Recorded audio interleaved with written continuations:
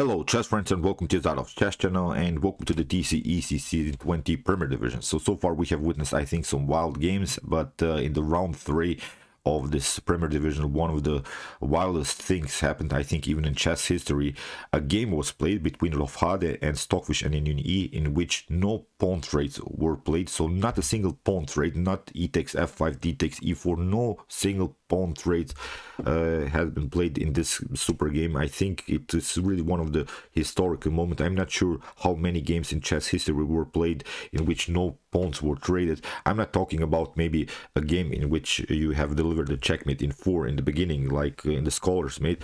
This game has been played for 96 moves and no single pawn trades were played. Be prepared, this is really wild. And let's check out now the game. Here, as I said, Stockfish played with the white pieces and Rofchade with the white pieces. As usual in the top engine games, we have the sound round 1 and white. So e4 played by Rofchade here. Stockfish responds with e6, the French. d4, d5, we have knight to d2, we have the so-called Tarrasch variation. After knight to f6, we have e5, advancing the pawn. This position has been played many times in chess history. Knight to d7, and what we can notice again is the so-called blocked pawn structure. You see we have a blocked center. So whenever you see this blocked pawn structure, we have this directed attack. White is continuing the attack towards the king side because the pawns are showing us basically the direction of the attack. On the other hand, black is trying an attack on the queen side with c5 pawn breaker motifs. In the game, bishop to d3, we have b6. This move b6 is very important. It's a very positional and pragmatic idea here by black, because what we can notice always in blocked pawn structure, is that one bishop is always bad. From white perspective, the bad bishop that we have is the dark square bishop, because many pawns you have placed on a dark square. So you see, even if you manage to bring your bishop to f4, still it's blocked out by its own pawn. On the other hand, the bad bishop that black has is the light square bishop, so it's blocked out by this pawn structure. So that's why this b6 idea is an idea to trade off our bad bishop for a good bishop here on d3. This bishop on d3 of white is very active. It controls both of the diagonals, so that's why b6, very nice positional idea here in the game. And knight to e2, and we have now bishop to a6.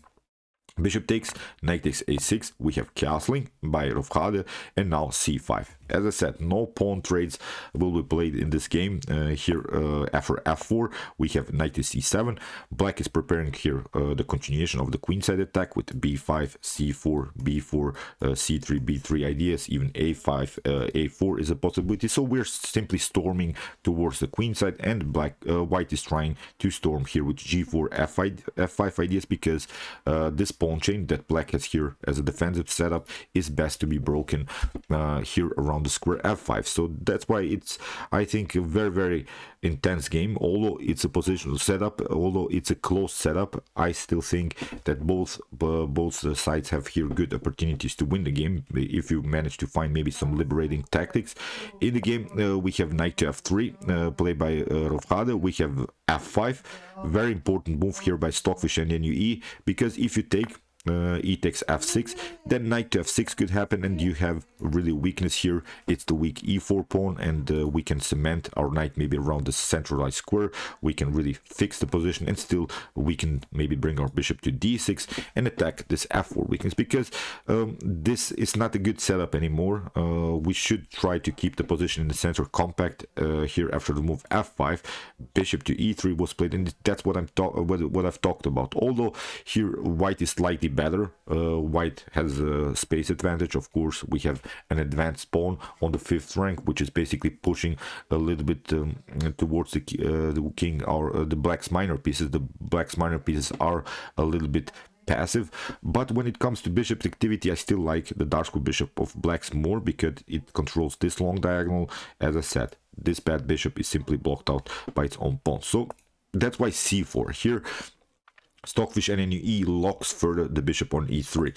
Here c3, fixing the position, knight to b8. We're searching now for some ideas. Knight to c6, then b5, b4. On the other hand, white is searching now finally for h3, g4 pawn breakthrough motif. So h3 immediately by Rofchade. We have g6, b3, trying to break the position, trying to crack the space advantage that white has built here. Pardon me, that black has built here. We have knight to c6 and now knight to d2. We have b5, simply pushing the pawn further. Here Stockfish NNUE stays with the king in the center, which is not such a bad idea. It's a pragmatic idea because sometimes in chess, castling is sometimes losing a tempo, and still this king is not in danger because this block pawn structure here, this d4, e5, f4, this f5, e6, d5 setup, is controlling the center very well. No pawn breakthrough motifs in the center are possible. No opening lines are possible. No opening files towards the kings are possible. So staying with the king in center is perfectly fine here, but also castling is perfectly fine because the game is simply too blocked out. So that's why we should search really for some pawn breakthrough motifs. In the game, a4 was played. Rofchade is trying to break the space advantage that Stockfish has built here. In the game, a6, we want to hang on to our space advantage. a6, very important move. And now king to h2, bishop to e7, developing of course the minor piece. We have queen to c2, and now king to d7. Very cool move here by Stockfish NNUE, getting the king here on d7. Really wild stuff. Of course the king is still not in danger, but when we watch the pawn structure, maybe in long terms there could be some tactical shots here somewhere, maybe sacrificing a knight, maybe trying to get some kind of a pawn breakthrough motif here. Okay, the king is not in danger, but we'll see now how both sides will continue this blocked position here. In the game, rook from f to b1. Here Rofchade is trying to battle here on the queen side because it's obvious that black has a slightly advantage on the queen side. So that's why here Rofchade plays also a nice positional move, tries to first battle. When we are when we have maybe defended the queen side, then we could search for some g4 pawn breakthrough motifs. In the game, queen to f8, knight to f3. Here white remaneuvers the knight towards the king side, again searching for some g4 ideas. We have a knight to a5, and now knight to c1. Here queen to g7, we have king to g1, and now h6, we have h4, which wasn't really the best of moves, I think, by Rofchade. Here my Stockfish engine at home is saying this is not a good move because the h4 move, it's of course blocking the king side, g5, but I still think that we have sort of a positional advantage around the square e5, so that's why we have an advantage on the king side. So I'm not sure if Stockfish NNUE would have searched here for some g5 pawn breakthrough motifs. Okay, the h4 move blocks a little bit here the square g5. It's perfectly fine, but I think that's the side that white should have searched for some pawn breakthrough motifs, not to block this king side.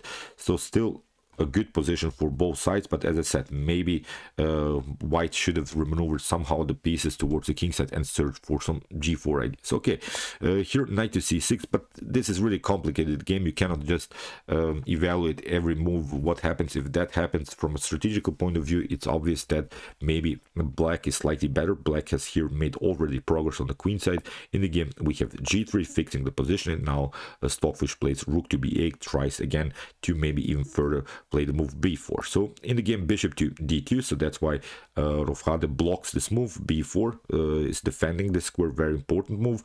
And now rook from h to c8, and we have now a5. Here Rofchade is trying now finally to block the queen side with the move b4. If that happens, then the whole queen side is, I think, solved. The problems on the queen side are solved. We have a blocked pawn structure, and again, I'm not seeing good ways how to make progress here for both sides because the position is so blocked out.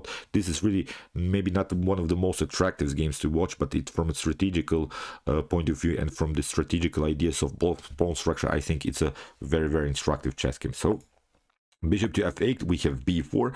Finally, the position on the queen side is solved. Now rook to e8. Now it's time to attack the king side. So here knight to e2, we have h5, and here Stockfish also blocks out the king side. So we have now really the wildest position. No pawn trades, as I said in the beginning. The pawn structure is blocked.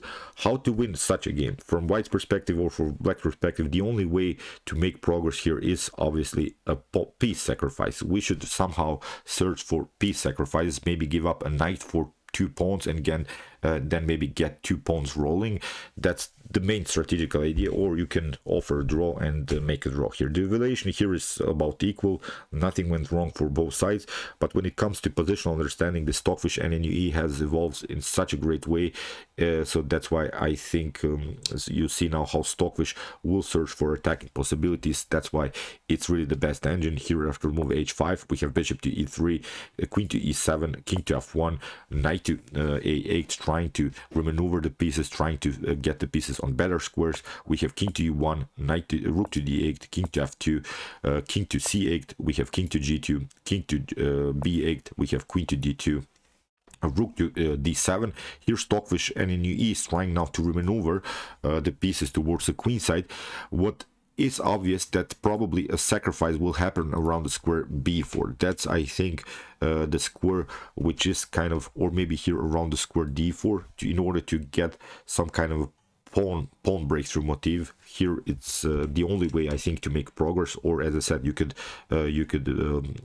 offer a draw and it will be perfectly fine. So rook from knight from e to g1, we have knight to c7, rook to e1, king to a8, knight to h3. It is, of course, a very nice idea. You could occupy the weak g5 square, but it doesn't bring you so much. You're not attacking anything. The king is here on the queen side, so far this maneuver is okay, but without any further progress. So rook to b8, we have knight to g5, rook from d to d8, and now rook to e2, king to b7, king to h1, rook to d7, rook to g2. Queen to e8, queen to f2, rook to g7. I'm not going to explain now really all of these ideas. You see, it's really a positional struggle here. Rook to b1, king to c8, rook to b2. We have knight to e7, and now after rook to a2, rook to a8, rook to a1, knight to c6. Here finally Stockfish is preparing this knight to b4 sacrifice. You see many pieces are aiming towards this square in the game. We have king to g1, rook to b8, and now after king to h1, it finally happened. Here Stockfish NNUE sacrifice the knight. Maybe a better idea was probably for Rofchade to somehow protect this b4 in the game. As I said, here knight takes b4, we have c takes b4, bishop to b4, and it's suddenly a much better position here for black, because these pawns will get them rolling. These are really dangerous pass pawns. If you connect them, for instance, on the 6th rank, this is really great. So that's why it was a correct sacrifice here by Stockfish NNUE. Bishop to b4, we have knight to g1. Here Stockfish NNUE retreats with the bishop, but now we can march on, we can roll these pawns. Really dangerous. You see, these pieces on the king side by white are not doing anything. They're of course well placed, but they're simply not attacking anything now. Here it's a clear path for these 2 pawns. Here in the game, rook to b2, we have c3. You see the rook becomes an object of the attack, and here Rofchade tries to block the pawns, which is very good. It's of course a natural idea. Whenever you see pawn storms, you should block them or split them, but you cannot split the pawn structure. You would love to play something like maybe a3 in order to split the pawn here from the b file, and then we could have 2 weak pawns, but it's not a possibility. You have advanced already your a pawn, so that's why the only way to defend this position is to create a blockade against these 2 advanced pawns. So knight to b5, we have a knight to e2, we have rook to c7, and now queen to b1. We're trying finally to defend this position. Rook to b7, bishop to c1, and now rook to c4. You see how Stockfish NNUE uses now every space that's left in the position. Rook to c4, such a great cementing move by the rook. Still, this bishop is good. It's protecting our b4 pawn. The rook is protecting. I'm sure that Rofchade after this move search for maybe some rook to b4 sacrifices, but still you're vulnerable to some attacks on the b file. If you even take out the pawn with the queen, then there are maybe some very dangerous discovered attacks against the queen possible. So that's why so far not possible. After move rook to c4, we have queen to d3, knight to a7. Stockfish maneuvers the knight, wants of course to take the a5 pawn in the game. Bishop to e3. Here white's pieces are really paralyzed. The white cannot find any way to include the minor pieces. This knight, as I said, is simply too far away from the action, and even this knight, I'm not seeing good path where to go with this knight. Even if you manage, for instance, to attack the b4 pawn, still it's a little bit too slow, because Stockfish again simply attacks. Now a new weakness, it's the weak a5 pawn. So in the game, rook to b1, knight to c6, knight to c1. Now we have grabbed another pawn, and we have now 3 connected pawns for 1 minor piece of black's. Much better position here for Stockfish NNUE. Here rook to a2, king to b7, rook to c2, and now queen to c6, knight to e2, king to b8, knight to h7, attacking the bishop, not a problem. We can still go bishop to e7. This knight, as I said, it's simply not dangerous. We have bishop to f2, and now knight to b7. Here Stockfish NNUE prepares this pawn storm with these 3 connected pawns, and it's simply a winning position for NNUE. So knight to g5, here a5, very cool move. Bishop to e3, here a4, king to h2, now knight to a5, supporting simply our attack. Very nice setup here. Bishop to c1, we have a3, king to h3. You see now these pawns are storming. Really bad position here for white. b3, we have rook takes c3, we have a2, very nice move here after rook to a1, b2, of course, creating this fork. Bishop takes, rook takes b2, queen to f3, bishop takes g5, very nice move, because we want to now go into positional trades of pieces. This bishop is not so good anymore, it's aiming into nothing. So we have we got a nice activity when we use this bishop in order to support our pawn storm. Now we're giving up the bishop for a good knight. After knight to g f takes g5, queen to b5, here queen to d3, queen to b4, after trades of rooks. Again, I'm pointing out no pawn trades have been played, only pawns were traded for some pieces here in the game. Queen to c3, knight to c6, after trades of queens. It's really a bad position. We have 2 now pass pawns. We can also play something like knight to c2, here knight to c3, here king to c6, we have knight to b5, king to c6, we have a knight to c3, here king to d7, rook to d1, knight to d3, really cementing our position. Really nice outposted knight. It's this octopus knight which is controlling this 8 squares around it. So very nice setup here by Stockfish NNUE. So rook to a1, we have knight to f2, a check, king to g2. Here again a very nice discovered attack. The knight is hanging here. Knight takes knight to e2, rook takes e2, king to f1, rook to g2. Here after trades of rooks, we have now this setup. It's of course completely winning. We can promote to another queen, rook to b1, king to e1, we can take, but now we have a new queen, a check, and here after queen to d3, queen to b3 was played, king to c1, we can continue to push here, c3, king to queen to b2, and now after queen to d2, it was game over. We'll give that a fatality sound. It was game over. Really again, nice attack, but as I said, it was a game in which no pawn trades were played. Really incredible stuff. I'm not sure how many of these games we have seen in which really no pawn trades were played. If you maybe can find a game in chess history, please post me. I will love maybe also to cover it. As I said, 96 moves have been played without a single trade of pawns. Really wild stuff. And as I said, Stockfish NNUE is in the lead of the TCEC Season 20 Premier Division and will probably even win this tournament. So, okay, I hope that you enjoyed this game. Really wild stuff happened now in the round 3. If you want to see more brutal attacks and more brutal positional brilliances like this, check out my commented chess games played by computers. Here's the link. And if you want to see the humans battling in their best chess games, check out my best chess games of all time series. Here's also the link. And if you like this content, you can also subscribe to my channel. See you soon with some more videos, and chess is the bet, of course.